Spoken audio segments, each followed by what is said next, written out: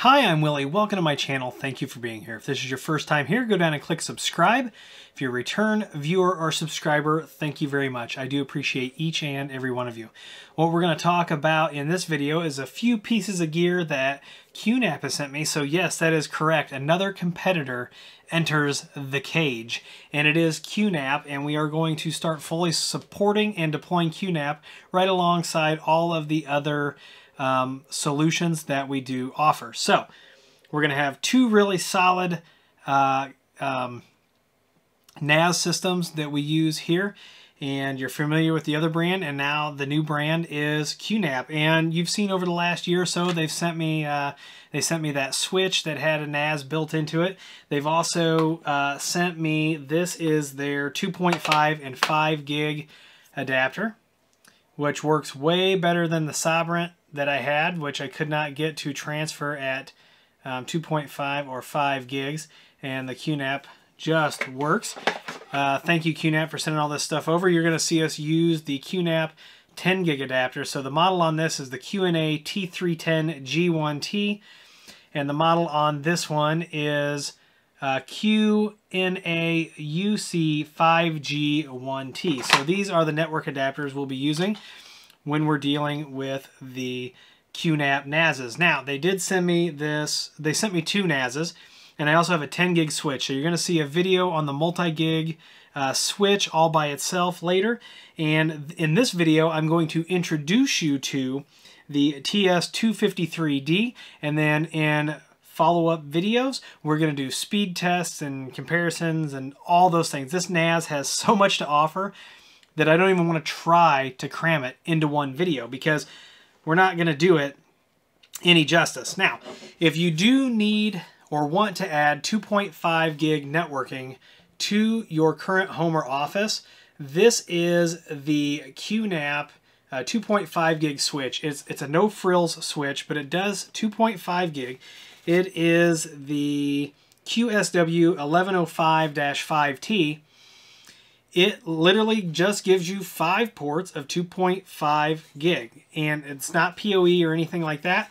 Now, if you go out and you look for this right now on Amazon, you're going to see this thing for like 300 bucks. This is not a 300 buck switch. Don't feed the trolls. Don't pay the gougers prices. Look somewhere else besides Amazon. But this is a great little switch, and I'm going to add that. This is actually going to get mounted to my desk. The 10 gig switch is going to get mounted in the new lab rack that you saw if you follow me on social media. So let's get down to the brass tacks, what you are here to see. And I'm going to unplug the Ethernet cable real quick. It's going to freak out for a second. This is the QNAP TS253D. So it is a 2-disc NAS. You can see the discs in there. Now, on the side, there is a little lock right here that you can lock so that the face won't come off. Over here, you've got your standard LEDs.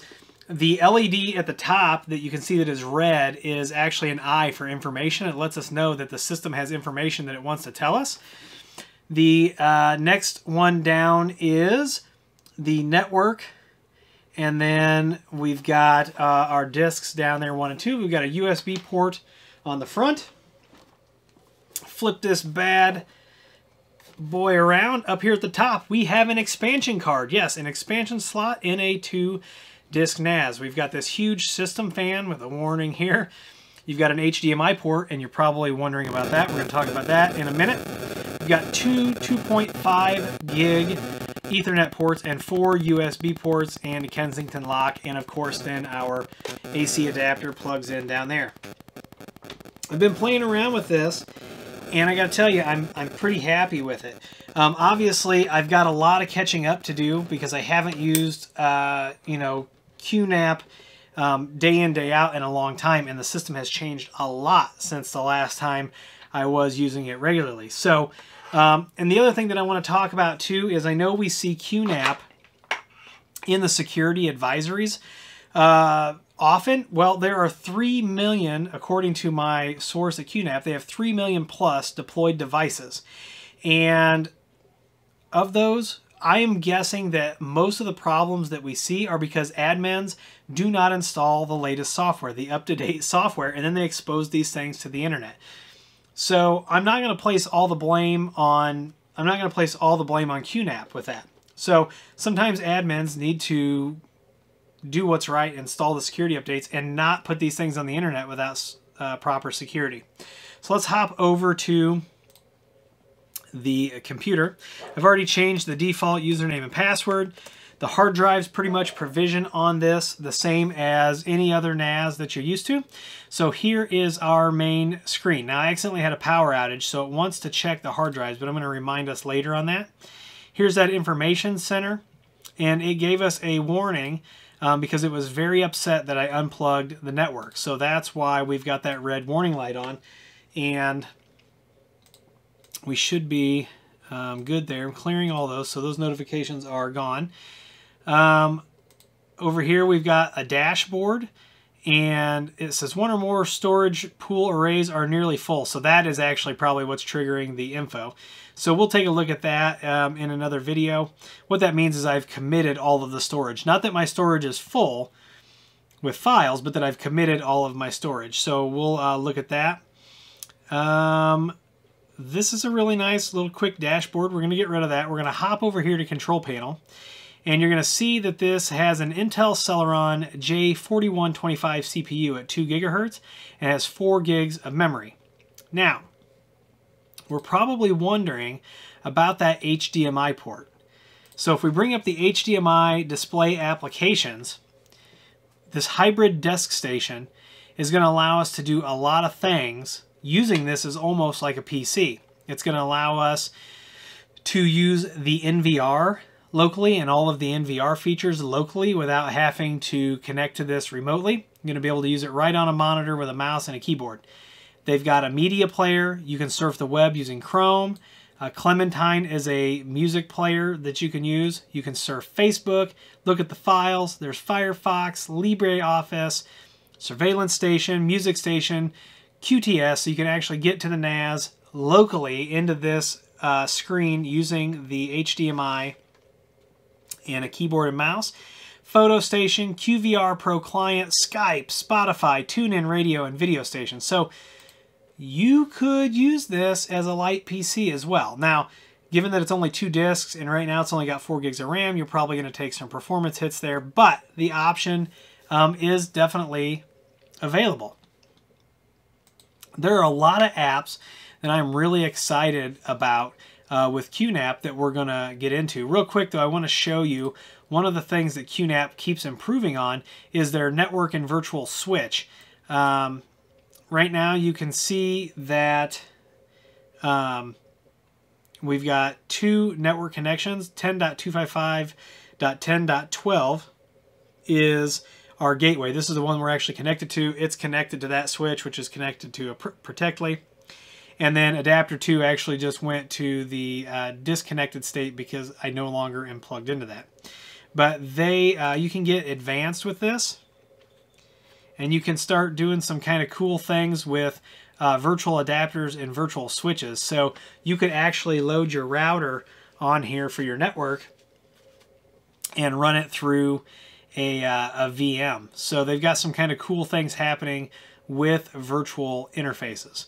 And we're going to check all of this out. We're going to jump into QNAP just the same way that we jump into all of these systems. And especially we want to be able to help those of you out there that have questions or problems with these. There is one application that I am super excited about. So if we go over here to App Center, and I think it's under Utilities. Yes, it's called QRM Plus. So this appears to be like QNAP's own RMM solution because it'll allow you to discover, map, monitor, and manage all the critical devices such as servers, PCs, thin clients in your network. So I'm super duper excited to try that out. There are so many different applications. You know how this goes. And then that the QRM looks like it does have an agent where we can monitor, you know, RAM usage, CPU usage, all that good stuff. So we're really going to be jumping into this. I've been playing around with this. In the next video, we're going to do, I know you want to see the 2.5 gig file transfer.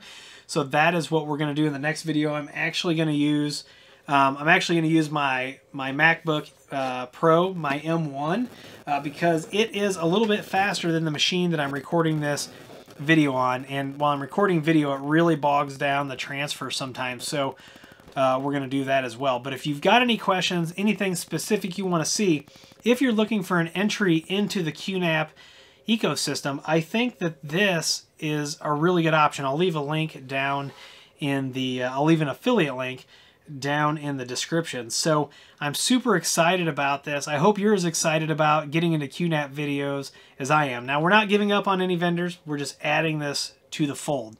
So whatever you want to see, whatever questions you've got, put them down in the comments. I'll try to answer those and get ready for QNAP videos. And if you like this video and you want to see more, make sure you subscribe, give me a thumbs up, and please like, follow, comment, all those good things. Subscribe, follow me on Twitter, Instagram, and TikTok. Those links are all down below. If you need IT consulting, go to williehowe.com, fill out that contact form, and someone will be with you as soon as possible. If you'd like to support the channel by using all of our affiliate links, they are down below. They don't change your price, but they do kick a couple bucks to the channel. Once again, I'm Willie. I'm super excited about this QNAP gear. Thank you, QNAP, for working with me on this. And as always, I will see you in the next video.